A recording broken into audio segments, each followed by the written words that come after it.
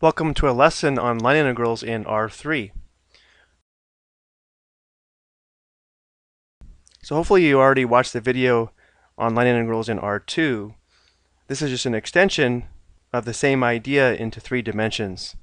So if we have a continuous function f of x, y, z in a region containing a smooth space curve given by the vector valued function as we see here, where t is on the closed interval from a to b, then we can evaluate this function of 3 variables along the space curve with respects to s by evaluating this integral here with respects to t. So we first convert the function f of x, y, z into a function of t by replacing x with x of t, y with y of t, and z with z of t from the components of the space curve. And then we replace differential s with the magnitude of r prime of t dt. And as we mentioned in the last video, replacing differential s with the magnitude of r prime of t dt should be somewhat familiar to us because we did do this when we were determining arc length of a space curve earlier in the semester. Let's take a look at our first example. We want to integrate the following line integral from the point 0, 0, 0 to the point 2, 5, 4. So we first need to define r of t for this path. So if we let the x component be 2t, the y component be 5t, and the z component be 4t, this would be the path of our line integral as long as t is on the closed interval from 0 to 1. This also tells us that x prime of t would be equal to 2, y prime of t would be equal to 5, and z prime of t would be equal to 4. Let's go ahead and set this up in terms of t. Limits of integration would be from 0 to 1. Now we're going to go ahead and rewrite the given function in terms of t. So we'll have 2 times x times y, so we'll have 2 times 2t times 5t plus 3 times z, which would be 3 times 4t.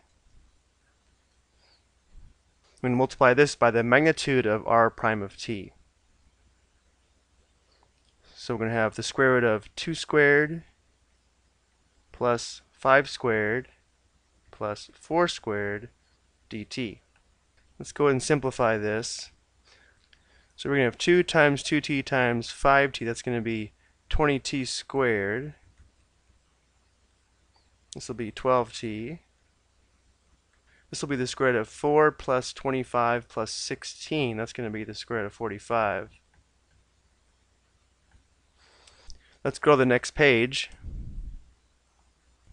Here we have a common factor of 4. Let's factor out 4 square root 45. We'll be left with 5t squared plus 3t. The square root of 45 simplifies to 3 square root 5. So we have 12 square root 5. Now we'll go ahead and integrate. We'll have 5 times t to the third over 3, or 5 thirds t cubed, plus 3 times t squared over 2, or 3 halves t squared.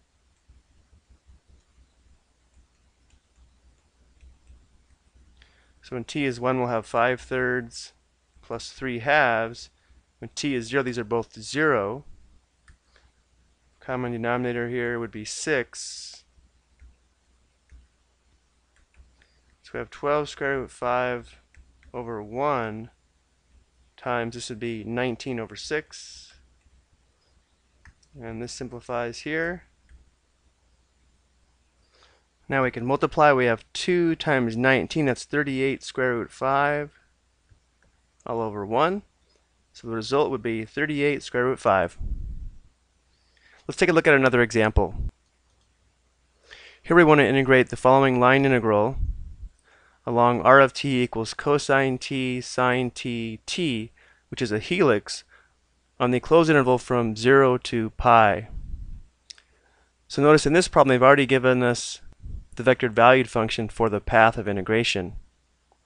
So here's x of t, y of t, and z of t. So we know that x prime of t would be equal to negative sine t. Y prime of t is equal to cosine t. And z prime of t would be equal to 1. So let's go ahead and convert our function to a function of t, and then replace differential s with the magnitude of r prime of t dt. We know the interval for t is from 0 to pi. We're going to have 2y times sine z. That's going to be 2 times sine t. And sine z is equal to sine t because z is equal to t. Then we're going to have the magnitude of r prime of t, so we'll have sine squared t plus cosine squared t plus 1 squared, or just 1. So let's take a look at this square root here. Well, all of this is equal to 1, so this becomes the square root of 2. Let's go ahead and factor out the square root of 2. And we'll write this as 2 sine squared t dt.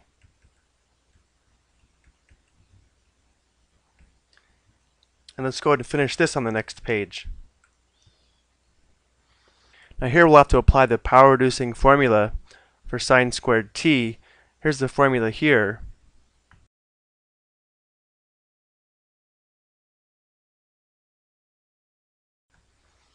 Notice the 2's here simplify out.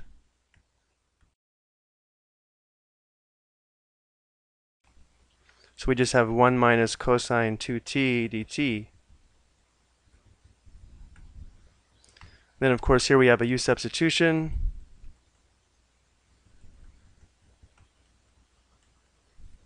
So when converting to u, we'd have an extra factor of 1/2. So we'll have t minus, this will be 1/2 sine 2t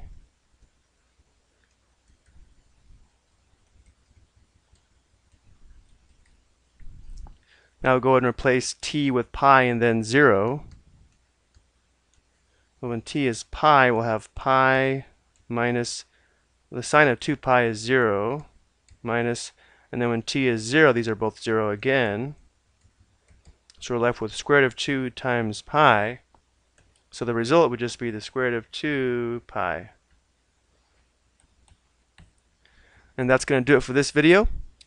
I hope you found these examples helpful.